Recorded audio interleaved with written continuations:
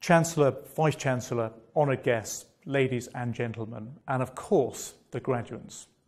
My name is Major General Andrew Rowe, and I'm the Chief Executive of the Defence Academy and Commandant of the Joint Services Command and Staff College.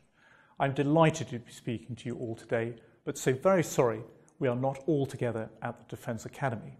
These are unique and interesting times. We are gathered virtually because of you, the graduating students. You have chosen to embark on a demanding path of study that leads to an award of an academic degree, diploma or certificate. Whatever you have studied, I offer you my warmest congratulations. To work at the level required by Defence and to meet Cranfield's exacting standards requires commitment, application and endurance. These qualities that you have displayed to achieve your academic goals will be the same as you require in Defence or in other parts of public life to meet the complex demands of the ever-changing world in which we live. It is therefore an honour for me to help open proceedings here today as Chief Executive of the Defence Academy and to use this opportunity to publicly recognise the importance of our relationship with the University of Cranfield for the continued delivery of academic support to our shared educational endeavours. The Academy has been here in one guise or another since 1946 and alongside Cranfield for more than 3 decades. I wish to take this opportunity to thank the teaching staff and all of the members of your faculty for their professionalism and commitment to making our graduates better people and increasingly preparing them for the challenges they will take on. With this excellent support, through studies, whether conducted for pleasure or professional development, you are all contributing to providing security in uncertain times. You are helping Defence change and adapt to new challenges, and the Defence Academy is very much part of that. It is rare for students to succeed alone, and in many cases your families, partners and friends have played a vital support role over the past few months and years. To those friends and family members watching this today, you are also deserving of recognition and praise, and my thanks go to you also. My final words invite you, the graduates, to take a moment to reflect not just on your academic achievement, but also to look ahead and consider what next. Education and professional development is a lifelong journey, and one that I invite you to continue, whether here in Shrivenham or elsewhere. Whatever you do, don't stop developing your intellectual capacity and ingenuity. By rising to the challenge, by remaining curious and resolute in your own professional development and self-betterment, you will flourish and the nation will be in good hands. As Malcolm X, the human rights activist, rightly noted, education is the passport to the future, for tomorrow belongs to those who prepare for it today. But the future is another day. For today, enjoy the praise which you have earned in the virtual company of your family and friends, and on behalf of all of us at the Defence Academy, many, many congratulations again. Thank you for listening.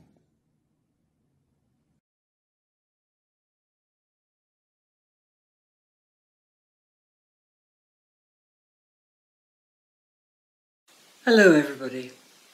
As Chancellor of Cranfield University, I would like to extend a very warm welcome to you all and to thank you so much for joining us on this special occasion. These are, of course, extraordinary circumstances across the world, and this is not the celebration we would have wished for. Nevertheless, today is still a very important milestone. Graduation marks a climax in the academic year and an occasion that brings the whole Cranfield community together. While we can't be together to celebrate in person, I hope you're able to watch this virtual ceremony with your family and your friends as you celebrate your success. I'm very honoured to be talking to you today as you move on as part of the worldwide Cranfield family. I recognise how hard you've had to work to complete your top programmes of study and supervised research. Congratulations to every one of you. Cranfield's specialist postgraduate education and research is recognised around the world, and our graduates go on to change the world. You will be one of these world changers. This pandemic has once again shone a light on how our community makes a difference. Despite being a small university, I'm proud that Cranfield's experts in design, in engineering and science are working to develop the ventilators and tests needed so urgently by health professionals addressing the challenges of COVID-19. Community is at the very heart of Cranfield's culture. It is one of our values, and it is in these most difficult times that we really see the strength of our community through the way we support each other and those around us. So, graduates, as we celebrate your outstanding achievements, we also look to the opportunities which lie ahead. You will play a big role in building a better future as we emerge from this challenge. Congratulations again. May you and your family stay safe and, above all, celebrate your well-deserved success. My sincere wishes for the future as a member of the worldwide Cranfield family.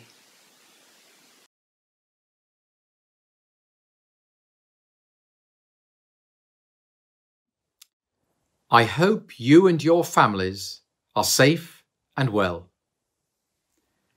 Cranfield has always adapted and moved with the times, and I'm delighted that we're able to host this online graduation event today. I'd like to start by congratulating you all, our graduating class of 2020. You should be very proud of what you have achieved.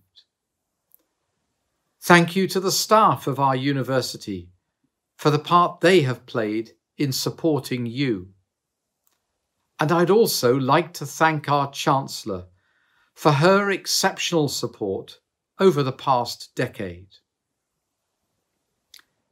When I think back to my own personal experience when I gained my PhD, I remember looking to the future with a mixture of excitement, anticipation, and trepidation. Wherever you are in your life journey, there will always be opportunities and challenges ahead, and it's how you respond to them which will mark you out. None of us have ever experienced a global pandemic like the current crisis, but Cranfield graduates are recognised across the world for their ingenuity and their impact. You will be no different. In the words of Harry S. Truman, the former US president, progress occurs when courageous, skillful leaders seize the opportunity to change things for the better. I'd like to mark the achievements of two exceptional prize winners today. Congratulations to Xiaoming He, the King's Norton Medal winner, and to David Perez Sanchez, the Vice-Chancellor's prize winner. As we celebrate all of your outstanding achievements, please remember you're not alone. You're part of an alumni community with influential groups around the world. You may have already experienced the power of that alumni network through a funded scholarship or a professional opportunity provided by one of our alumni. You should continue to derive support from that network in the years ahead. As you progress along whatever path you tread, please keep in touch with each other and with our Alumni and Development Office. Your stories and your successes shape Cranfield's global reputation. You are the greatest ambassadors for our university. Reflecting our origins as an Air Force base, the motto on our university coat of arms translates as, "After clouds, light." I share that sense of optimism. 2021 is our university's 75th anniversary, and I hope as many as possible of you can return to campus next summer to celebrate in person. Until then, congratulations again on your achievements, and my hopes and best wishes are with you all.